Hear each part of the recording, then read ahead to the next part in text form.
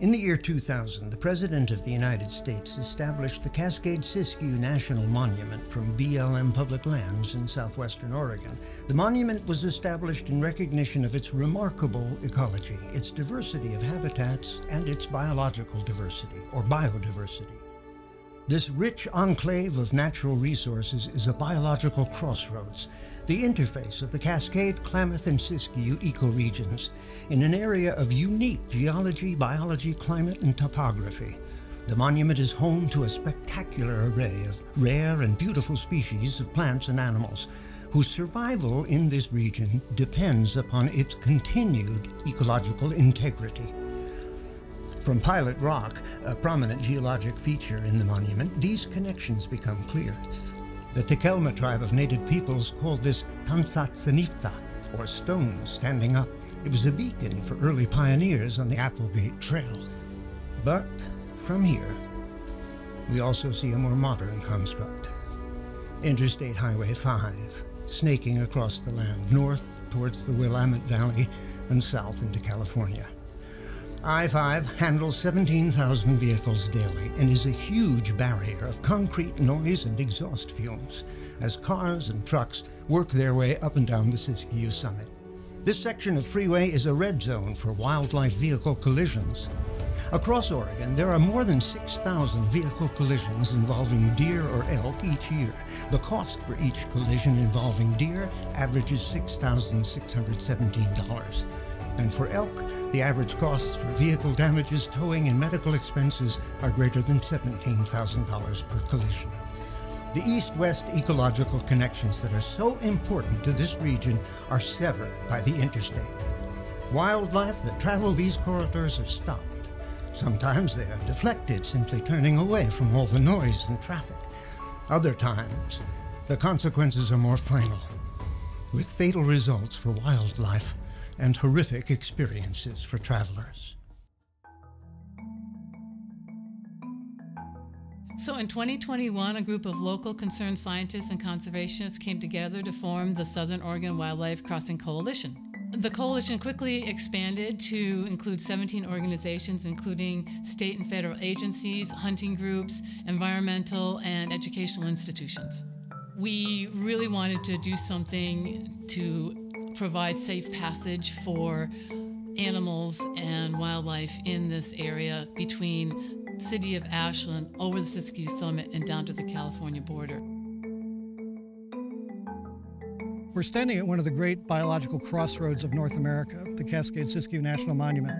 The Siskiyou Mountains, an ancient range here, meet the volcanic Cascades, and the sagebrush of the Great Basin meets the oak woodlands of California. And all of that intermingling creates tremendous biological diversity, including abundant wildflowers, over 100 species of butterflies, amazing birds like the great gray owl, and a variety of mammals, including elk, cougars, black bear, coyotes, bobcats, and the rare Pacific fisher. A variety of scientists realized the importance of this region as early as the 1980s and worked for many years to establish the monument. But the 4 to 6 lanes of Interstate 5 is a major barrier for the movement of animals through this ecological corridor. It's exciting to imagine this reconnected landscape once the wildlife crossing or crossings are in place.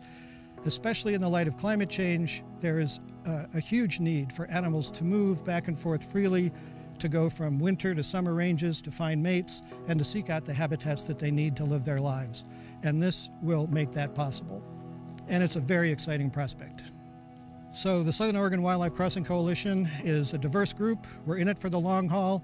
We all have our special interests, whether it's hunting species, wildlife conservation, traffic safety, all of us working together to make this project a reality.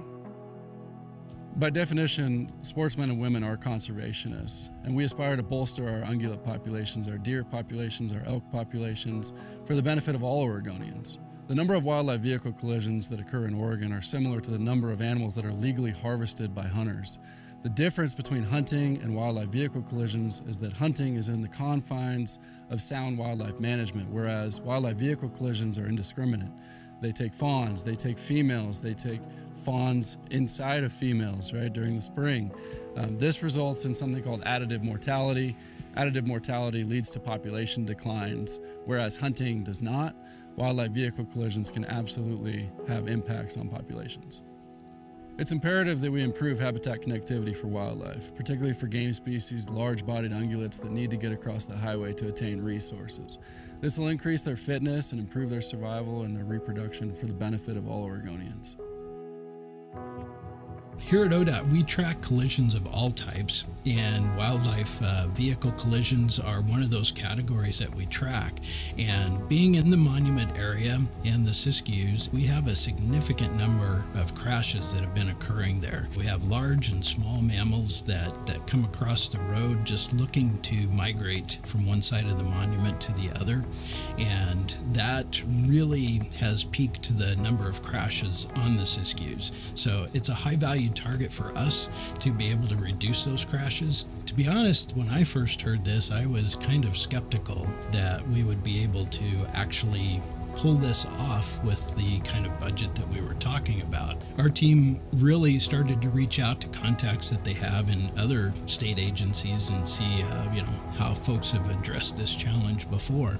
And we found a number of locations where DOTs had built similar type structures for the same purpose. So we were able to gain a lot of knowledge from what they had done so far, and it turns out that the concrete arch concept that's been used elsewhere was really conducive to the environment we had here on I-5 and would really help get the end product, the structure that we needed, as well as the feasibility to build it and be cost effective at the same time. So we've seen from our previous projects up in the Lava Butte area, after 5 years of monitoring, we were able to see an 86% reduction in the number of wildlife vehicle collisions. So we know that this stretch of highway is a major migration corridor for mule deer and elk. We see dozens of wildlife vehicle collisions every spring and fall during the migration season. But after implementation of these wildlife passage structures, even though they're designed for mule deer and elk, we see them benefit a wide range of species, from bobcats to cougars to black bear, so that they really, again, they benefit not just the target species, but a whole range of wildlife. In the same way that we've seen a reduction in the number of wildlife vehicle collisions and increased wildlife passage here in Central Oregon, I believe we'll have similar success in the I-5 corridor in Southwest Oregon. In 2022, the coalition raised funds to complete a feasibility study and a conceptual design report that prioritized 6 underpasses and, more importantly, 2 overpasses on this important stretch of highway. And the report has now been turned over to the Oregon Department of Transportation for the next phase of work, which is engineering and design. We really have a good path forward to be able to make this project work and to fit the funding that is available to help this happen. So it's a real win-win when ODOT can do a project that really provides increased safety for the traveling public, helps with our operations, and we also have a great benefit to the environment that the animals have a path to migrate from one side of the monument to the other and new resources that they haven't seen in years. So in 2021 and 22, we examined the feasibility of establishing a network of wildlife crossings on the 14-mile stretch of Interstate 5 between the city of Ashland and the California border. Ultimately, we focused in on 8 sites, including 3 existing bridge structures, a number of existing culverts, as well as a few sites where we might construct a new overcrossing structure of some sort. The bridges all had limited potential. The culverts appeared to be problematic. They were often too narrow, or the run under the freeway was too long and would be very complex and expensive to replace. So we kind of ended up focusing on the overcrossing areas. We ended up with 2 priority sites. The southern site is in the heart of the Cascade-Siskiyou National Monument, while the site at Barron Creek is close to the Rogue River-Siskiyou National Forest, but has privately owned lands on both sides of the interstate.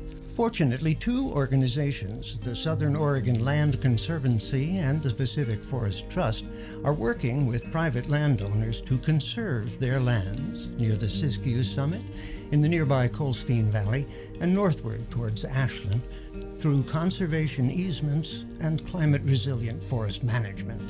The effort to build wildlife crossings along I-5 has been bolstered by a coordinated effort by the BLM and Southern Oregon University to document wildlife presence along the interstate.